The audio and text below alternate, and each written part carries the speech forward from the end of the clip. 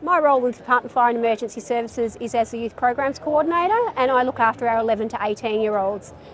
My presentation was about making sure that we encourage and engage these young people to be more involved with their community and develop those strong links and networks within the community, with the hope that they will come through and be volunteering in the future, but also providing them and empowering them with the skills to be able to respond if they need to respond.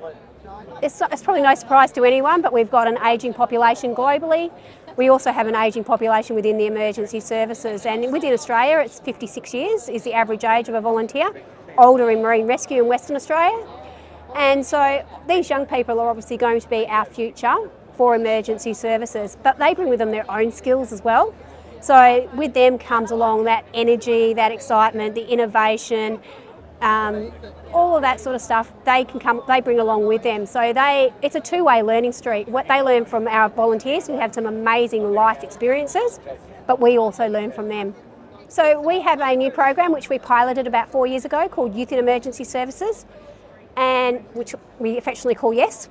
And that is quite unique for us in the factor of it's not just young people doing one service, they actually go across all services, but we also engage other government and non-government agencies, so the WA Police, St John, and what that does is it means the kids get a tasting plate of all the emergency services out there, and they get a feel for what they want to do and what they're interested in doing, so that we hopefully keep them for a long time because it's something that they're passionate about. Basically, we bring young people in between 11 and 18. They can become a cadet, they can become active members at 16.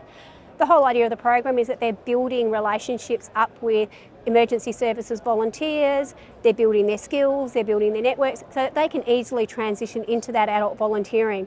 It's a pretty scary thing if you don't know what you're getting into when you want to volunteer. You put your hand up and you go, am I going to be able to do this? What am I going to be doing?